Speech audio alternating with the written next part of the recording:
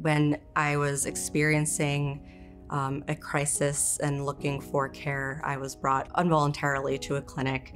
After hours of seeing different clinicians, different healthcare providers, I was interviewed finally by this one healthcare provider, and they asked me, how could someone like you be depressed?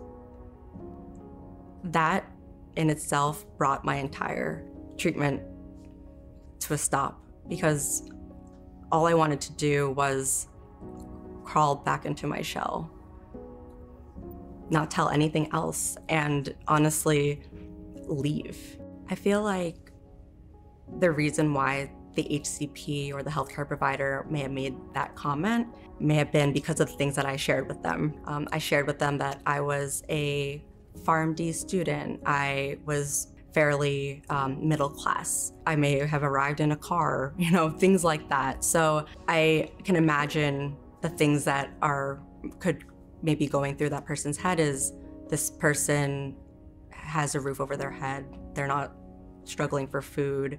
They have 2 parents and a sister. What is there to be depressed about? Well, on the contrary, or on the other hand, they didn't ask, what are the other experiences that may have happened in childhood that may be contributing to such a complex thing like depression. None of those questions were really asked. It was just an instant kind of judgment. Going forward with other healthcare providers, I was a bit guarded. I felt like I needed to present myself in a certain way. It's hard to explain. I almost felt like if I knew this was going to be an appointment where I was going to share that I was not doing well or depressed, I needed to kind of look the part. It's hard to think that you need to be such a monotonous or homogenous person in front of someone that you're seeking care from. My advice for someone that experienced what I did with a healthcare provider is stand up for yourself if you can. Find that voice.